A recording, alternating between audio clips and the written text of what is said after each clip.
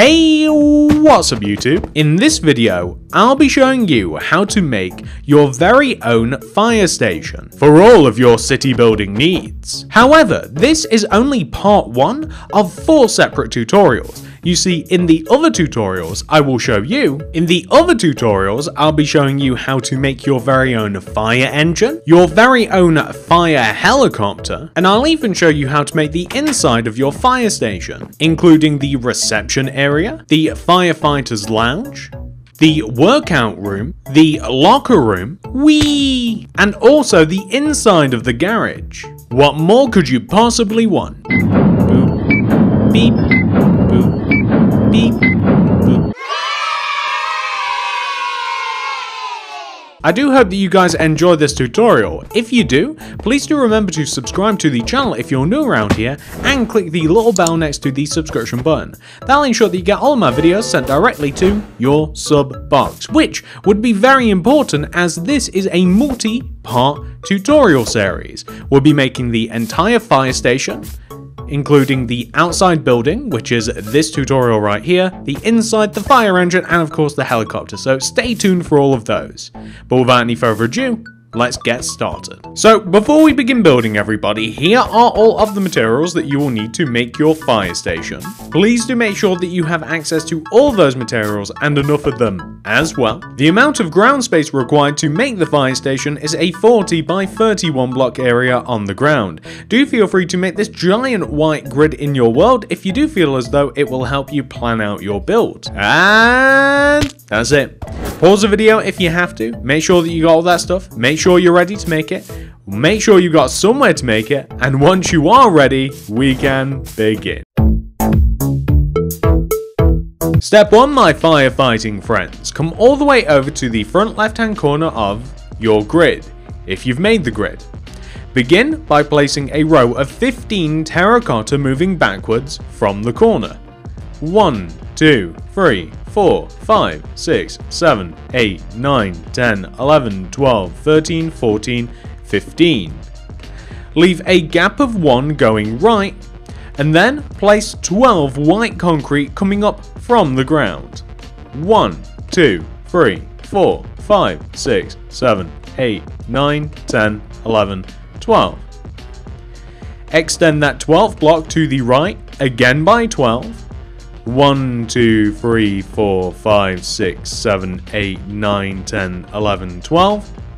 And then extend downwards by 5. So that's going to be 1, 2, 3, 4, 5. Like this. I want you to then connect that 5th block that we just extended down, connect it all the way going left, like this, to form a solid shape. And then I want you to take the upper corners of the white concrete area and I want you to extend them each backwards by 13. 1, 2, 3, 4, 5, 6, 7, 8, 9, 10, 11, 12, 13. And then you can extend that 13th block across and you can simply just connect it all the way over to the other side instead of counting out again.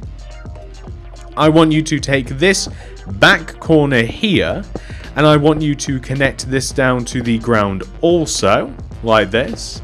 So we're going for a very parallel shape to what we have on the front. And then what I'm also going to suggest that you do is you take the corner here on the front of the build also and you connect this backwards and also up as well. And then you can even connect that block across too. So we have a very large 3D Q shape. Or it's actually kind of a P as well, I think, if we look at it from the other side, but you guys get the idea. So once you have created this shape, ladies and gentlemen, I'm going to first of all suggest that you completely fill in the back portion using white concrete. This can all just be filled in. There's no real reason to not fill it in at all. The left side of the build is actually a bit different. We are going to fill it all in, except we're going to use a layer of red concrete. And the red concrete is going to simply sit all the way around the outside, yet inside of the empty space that we have created. So if you can imagine, we've got this big empty space, and just on the outside of it, a huge layer of red concrete like this. And this can all be filled in with red concrete, as I say. And you do have the choice to, and options to add windows and stuff later on, although I would highly suggest doing that after you have done the inside. It's much easier to add windows once you know what's going to be going behind them. So this is what we kind of have so far, and honestly you can even fill the right side in too using white concrete. We'll probably be altering that a little bit later, but that's perfectly fine. What we just want to have is something that should look like that. That is perfect, ladies and gentlemen. I also want to add some details to the front of the build as well, as this is of course where the entrance is going to be and all of that. So all the way down at the bottom of the build, a doorway is going to go here. You can, if you like, preemptively kind of just like destroy this block here just to show that this is where the door is going to be. And on the other side of the door, we're going to place 3 white concrete, 1, 2, 3, and on the last 2 white concretes, place glass pane. Place 3 rows of white glass on top, or white concrete on top, so that'll be 1 row, 2 rows, 3 rows, with black stained glass pane on top there. We already have 1 row of white concrete above these, so we only have to place 2, so that'll be 1 and 2, and then we can place our layer of black glass on top. And then we want to take this black glass and we want to extend them to the right by 5 using white concrete. 1, 2, 3, 4, 5, and then finish up by placing 2 black glass in these positions. So this is what we'll sort of end up with as we approach this part of the build. And what we also want to do is we want to place red concrete in the bottom right hand corner of the white concrete shape that we have just created. And in addition to this, we're going to want to extend this red concrete to the left by 1, 2, 3, 4, just like this. I then want you to place a brick underneath that 4th block, extend that brick left, and then all the way down to the ground, like this. What you can then do is you can fill the rest of the white concrete part of the building in using white concrete. Now we know where the separation is between the bricks and the white concrete, we are able to just fill it all in, which we didn't know before. That's why we left it kind of empty. But the end effect that you're looking for should look exactly like this. So that's looking pretty cool. But this red concrete area is actually rather important. So I want you to extend the red concrete across and backwards towards the back of the build, like this. So wrap it around. I also want you to make sure that the red concrete overhangs the back of the build by 1 row. Add another row of red concrete onto the side part of the red concrete so that we have 2 rows of red on the side, 1 row of red on the back, and also on the back as well I want you to extend the red concrete inwards by 2 rows, so 1, 2, so it wraps around the back of the build a bit. You can then add another layer of red concrete directly on top of all that you have just placed, like this. And this is actually going to be, believe it or not, this is how we're going to access the helipad. We're going to have a bit of a stairs situation here later on. But we have 1 row of red on the front, 2 rows of red on the side, and we have 1 row of red on the back. Now it's important that we extend a row of brick blocks all the way down from the row of red concrete that we placed on the inside of the back portion of the build, and then you can just completely fill the rest of the back in using your white concrete. So you can see the back and the front, they don't line up together, which is absolutely fine. They are not supposed to, and you're going to end up with something that should look like this. I want you to extend the bricks one row towards you again, so just add another row towards you. And we're going to then extend the top of the bricks across the build by 25. 1, 2, 3, 4, 5, 6, 7, 8, 9, 10, 11, 12, 13, 14, 15, 16, 17, 18, 19, 20, 21, 22, 23, 24, 25. To which we can then just connect that down to the ground, and honestly you can just completely fill it in. I'll give you some window suggestions a little bit later on, and it makes sense to do them later on as well, and you'll see why when we actually get to that point. So let's just fill this rather large area in with bricks, like that. Perfect. So now we kind of want to continue going on from where we left off, which is right here, of course, at the end of this big wall. And we want to extend the top of the wall forwards by 18 rows. 1, 2, 3, 4, 5, 6, 7, 8, 9, 10, 11, 12, 13, 14, 15, 16, 17, 18. And of course you can then connect that down to the ground as well. And you can completely fill this wall in as well. We have a lot of open space on the front of the building, so I don't really find it necessary to add loads and loads and loads of windows everywhere else. But again, you can modify this as you go along.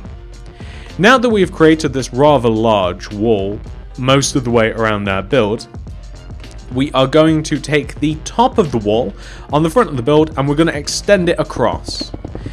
We're going to extend it all the way over to the left here, and we're going to join it on the left as well, like this. So, you may remember earlier when we placed that rows of bricks, or that row of bricks I should say, it has now connected together. And we want to join the left side all the way down like this to give us a nice big open empty space. So this nice big open and empty space has to be filled in, of course.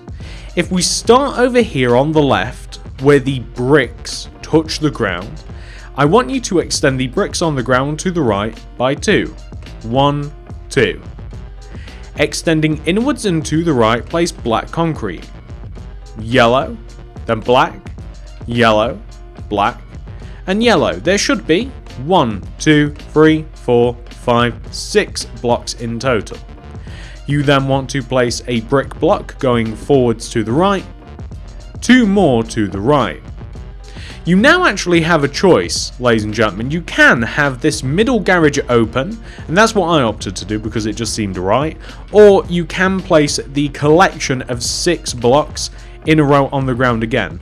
But if you want an open garage, and you can do this all over the place, you can connect these brick blocks upwards like this, and then you can place a row of alternating black and yellow concrete that adds up to 6 in front of and to the right of the bricks. So we already have 1, 2, 3, 4, 5, 6 like this. So basically that is the bottom of the garage door on the ground closed. This is the bottom of the garage door up in the air open. To which all you would then do is on the opposite side here you would place 3 rows of bricks, 1, 2, 3, and we can join these down to the ground. And then depending upon whether you want an open garage or a closed garage, I'll completely let you guys decide, but I'm going to have a closed one. You would then once again, you'd place a black concrete inwards and to the right, or a yellow concrete, and then you do so that'd be 1, 2, 3, 4, 5, 6. And then you would simply add brick blocks to the right and in front to join it up. So that all seems like a very complicated process, doesn't it? But this is what we do. We just extend all of the bricks up and down so that they join together. This will create the separations in the build in between each particular compartment of the garages, because of course we can choose to fill the inside of our fire station up with garages, with fire engines and other sorts of vehicles. We are going to place rows of light grey concrete in the middle of the rows of 3 bricks, and the light grey concrete is basically just going to come up and it's going to sit directly in the middle, and it's not going to touch the brick blocks on the left, right or above. So basically this just adds a little bit of detail, and it just makes the build look a little bit more mechanical. It makes it look as though that there's a little bit more going on. So something like that, right? On the closed garages, I'm going to recommend that you add brick slabs underneath the top layer of bricks because it makes it just look a little bit better later on.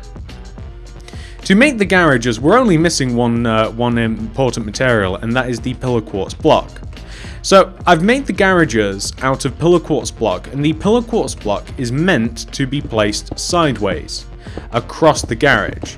Because you guys know how garage material looks. It kind of looks like the sheets of like metal pressed together, and it kind of just has like those ridges in it, if that makes sense. So if you cover up all of the empty space, where am I? If you cover up all of the empty space here using some pillar quartz block, and that looks really nice. And then you destroy the 4 middle blocks up at the top here and replace it with glass, then you get a really cool looking garage. And we'll do that for both of the closed garages, and then I'll show you what you can do for the open garage if you like. So it completely depends on whether you're bothered about this detail that's going to be coming up next. You might not feel like including this, but I think it's kind of cool actually. But again, you want to make sure that you have all of your pillar quartz block placed sideways with the glass at the top. And you can see it's such a cool thing. Those garage doors look so good to me. But what you can do is behind this garage door here, we have 4 rows of pillar quartz block. So you can place, if you like, 4 rows of pillar quartz block behind the garage door. So if the garage doors open in a fashion that garage doors would typically open, which is kind of like upwards like this, they kind of like fling themselves upwards, don't they? Then you can place the garage door as if it's swung open. And we need to place a bit of glass in here as well. So glass block is more appropriate than glass pane, just like that. So that will give us an effect that should actually look really, really cool. So I'm actually really happy with that myself. Let's fill the top of the fire station in. So the top of the fire station, I'm going to place a row of brick blocks around the inside of the top of the fire station. Now the purpose of this is just to make it look a little bit chunkier. That's pretty much all it's for. There's no other reason really. So we can place some brick blocks going all the way around, and they don't have to come across the side where all of the red is. So like this. And I'm also going to then fill the top of this in using smooth stone. That is the material of choice that I am using for the top of the fire station. Why am I using smooth stone? It provides a contrast. I think it goes quite well with brick. I think that it's just a nice light color against the harsh red. You know, pick many reasons. You can use any color that you like though. I mean, maybe you feel as though that the entire thing should be brick. Maybe you feel as though that the entire thing should be grey, or white, or black, or yellow. You know, whatever. Pick whatever color you feel as though would look best. Again, I'm just going to say it. I think that the brick and the stone have a symbiotic relationship, and I think that they both look together. They look quite nice together, in my personal opinion. So we just want to have something which should look like this. And the next thing that we're going to do is we are going to create the entrance onto the onto the helipad area, which is what we have here. So to make the entrance, we just need some doors pretty much and some quartz stairs. So the entrance is basically, if we start from the white concrete, we go to the right 1, 2, destroy the 2 blocks above, and then we basically just knock out all of this red concrete that we need to place a staircase. So if the doors go here, the quartz stairs go here. So it actually blends very naturally in, just like that. It looks pretty good in my personal opinion. When it comes to the roof, I mean, there's so many ways to do the roof. It's completely up to you. Like, you could try and half the roof. I don't know if the roof even actually halves properly. 1, 2, 3, 4, 5. 1, 2, 3, 4. Hang on. 1, 2, 3, 4. It does half. Perfect. So we can place, say, like a split up the middle of the roof if you like. and then you could say like add some glass into the top. I quite like the idea of using glass block in modern buildings. It just goes well, I think. And of course I'm using black glass because that contrasts very nicely against the white. As I've said many times before, I don't think that any material really does contrast as well against white as black, or as black against white. Like no matter which way you slice it, it just looks cool. So we want to have something which should look like this, and I think that we've got a pretty impressive building ready for us now. This here is where the entrance is, so I think I use smooth stone for the entrance, so I'm just going to chuck a smooth stone down here, and I'm going to place an oak door on top of it. I want to lay out some boundaries for the build, so some outside boundaries. To do the boundaries, we're going to need like terracotta, we'll need some oak leaves, some poppies, we need our black concrete, we need our yellow concrete, we will be needing some grey concrete as well. So this is what I'm going to do. I'm going to add some walls. First, the first wall that we're going to add is going to begin from the bottom left-hand corner of the brick area of the garages. And we're going to dig out a row that is equal to the length of the wall to the left of us. And we're going to place a layer of terracotta in the ground, like this. Oh, and I guess we'll also be needing some smooth stone too. Okay, so the reason that we're going to use smooth stone is because we are going to create a path between the door. So this is where the entrance, where if you want to visit the fire station, you come in this entrance. If you're a firefighter, then you'll probably like walk in here as well. There's like a front entrance. You can just walk around these places. I think you can have tours and all sorts.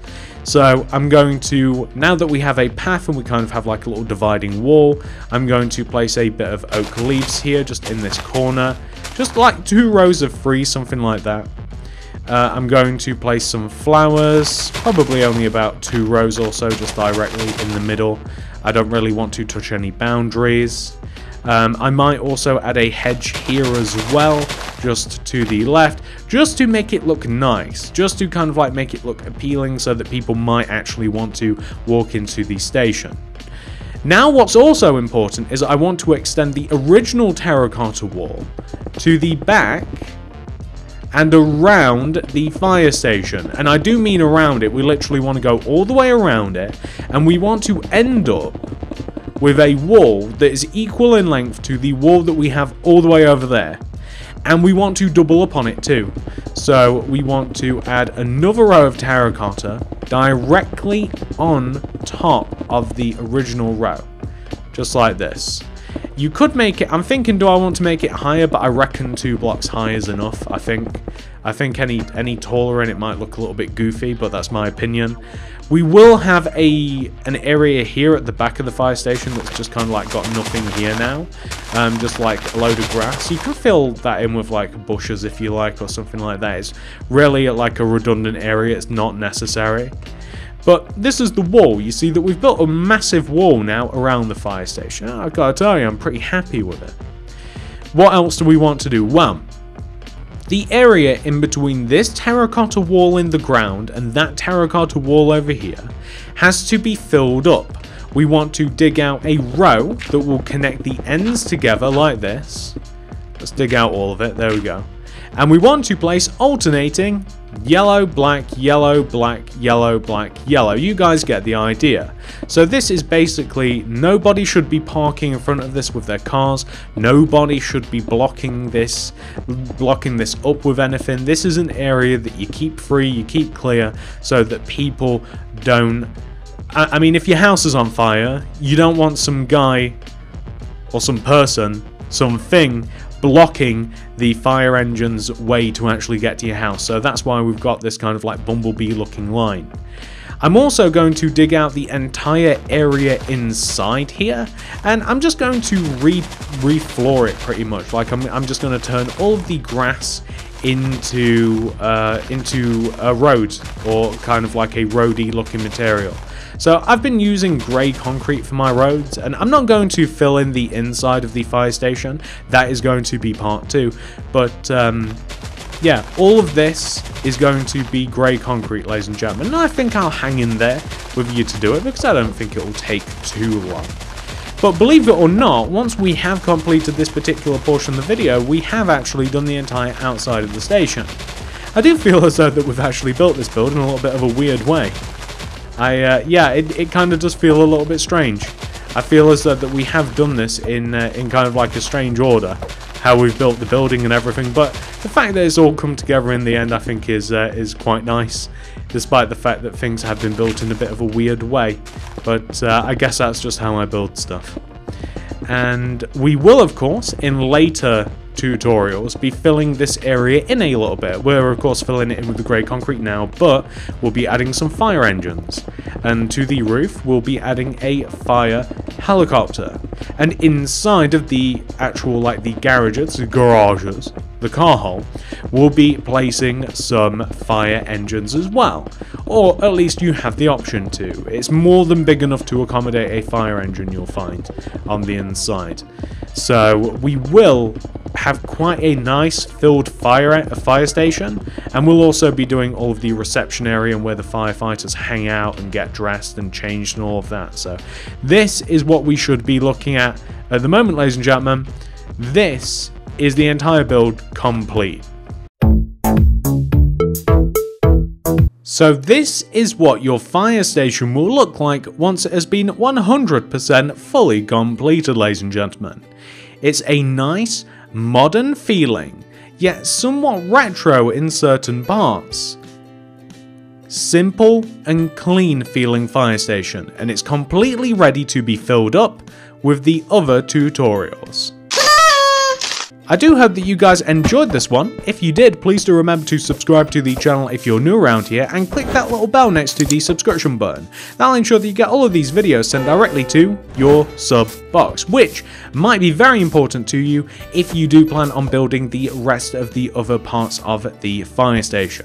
And not only that, if you don't want to wait for the other tutorials to come out, there are other city-related builds that you can find on my channel, which are in the card system, the description below, and the top of the comment section. Check out the City Builds playlist, it'll all be there for you. And I will also link all of the fire-related tutorials as well, the inside the fire station, the copter, and the engine. They will all be in the card system as well, the description below, and I'll even leave those as well in the top of the comment section. So do not worry, I will make them very easy for you to find. Thank you so much for watching, everybody. I love you all very much, and I'll see you guys in the next one. Goodbye!